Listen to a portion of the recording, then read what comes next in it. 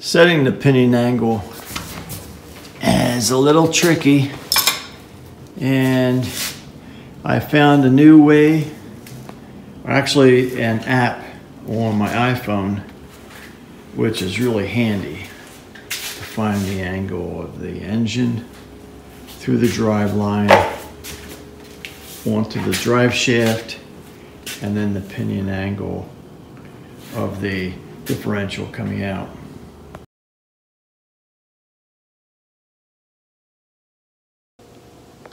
Hey guys, welcome back to the channel. Thanks for joining me. I was struggling a little bit trying to get my pinion angle on the 51 pickup set up correctly. And so after doing a little bit of research, I found this app on my smartphone. It's a Tremec Toolbox or Toolkit.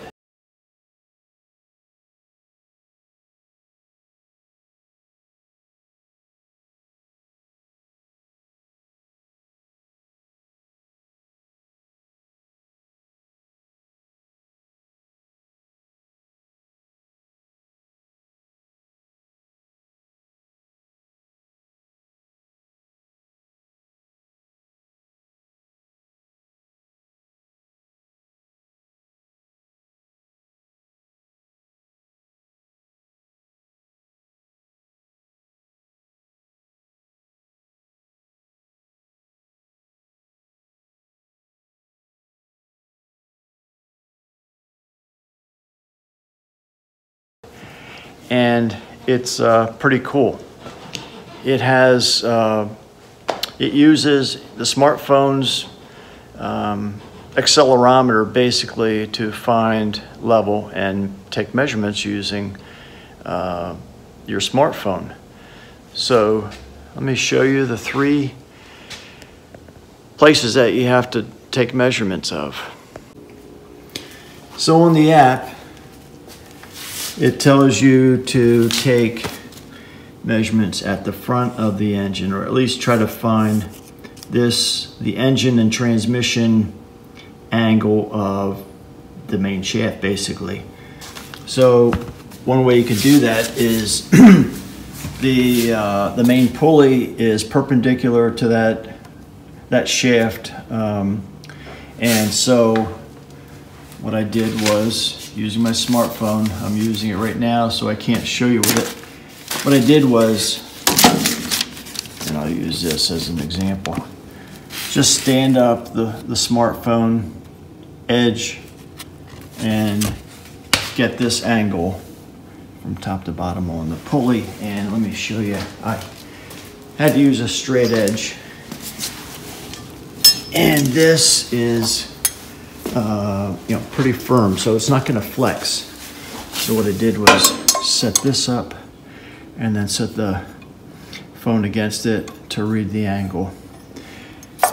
And I'll show you, and I'll post the link to this app. Very cool. So then the second measurement, and that's this measurement. The second measurement is what the angle of the drive shaft is. And using my new drive shaft I got, we take a measurement front to back, right? Hit the button and it records it. And then the third measurement is back here at the pumpkin, at the front edge, that plate that attaches drive shaft to the differential. And what I had to do was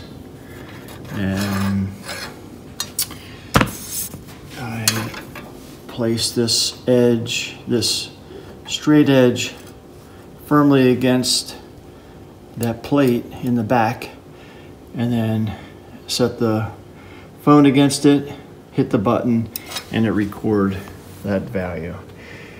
So what it does is the app will take these angles and determine the angle of the U-joint. So for the first, so this is angle 1.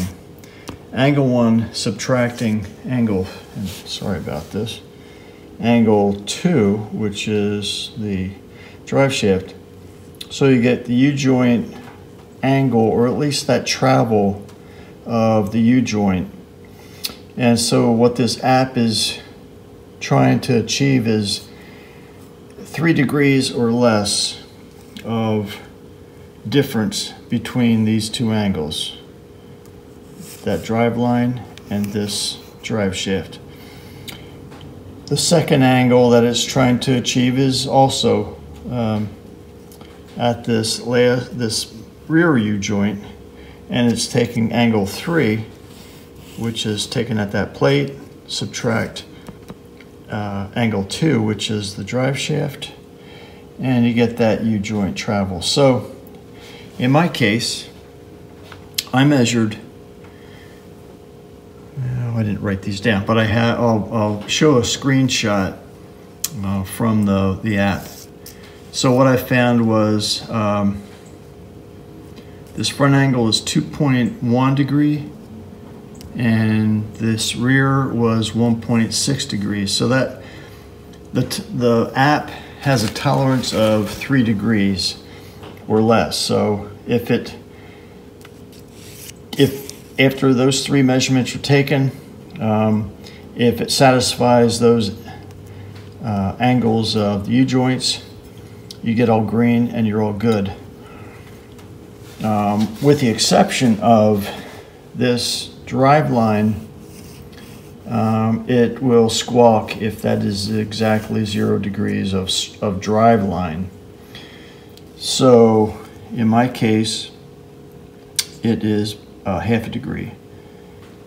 So with these values, it was it's all green, and in theory, U-joints will be fine.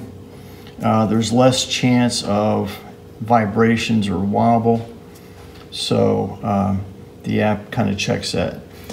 So here's an exaggerated angle of the rear differential, that pinion, drive shaft, and the engine. So in all cases, the pinion angle should be increasing front to back, or back to front. Should be lower in the back, higher in the front. In this case of mine, I had a positive angle here of I think it was about a half degree. So that was going up, and then also the engine from transmission should be lower than the front of the engine. So that's kind of the geometry that we're really trying to achieve.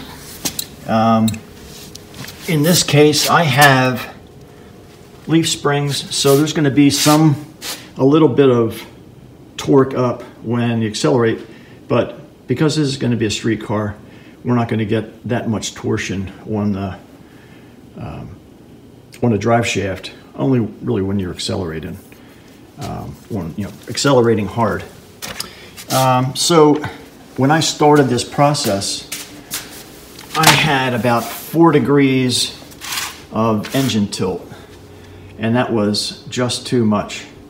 So I ended up having to put on 2 more shims at the back edge. I don't know if you can see them. Let me see, I can't.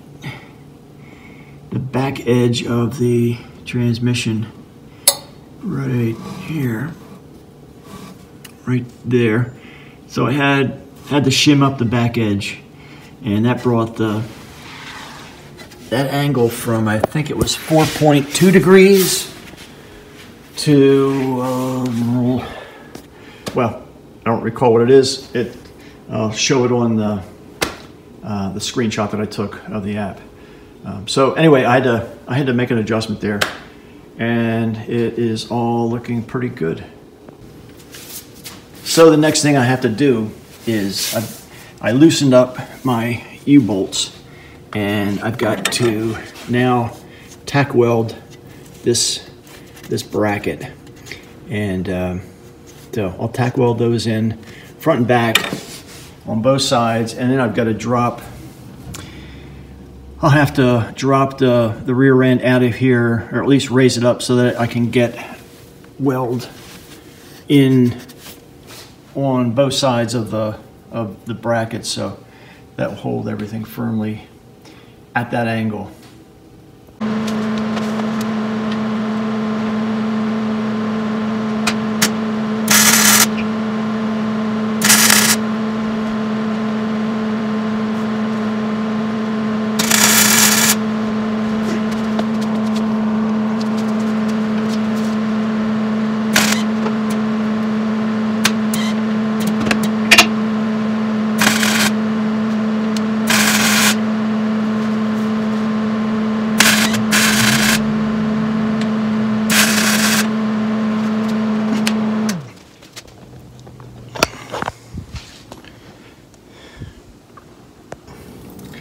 So I think I have to turn up my welder. It did not, well, this side looks like it could be dirty. I gotta put some other spot welds. This side I think turned out fine, at least for the spot welds. The idea is just to get enough on there so it doesn't move. So I just wanted to give you a quick little, show you this app that was very helpful, and you know, to set pinion angles. So that's about it for this quick little video, and thanks for watching. Please hit the subscribe button and hit the like button if you'd like, please, and we'll see you next time. Thanks.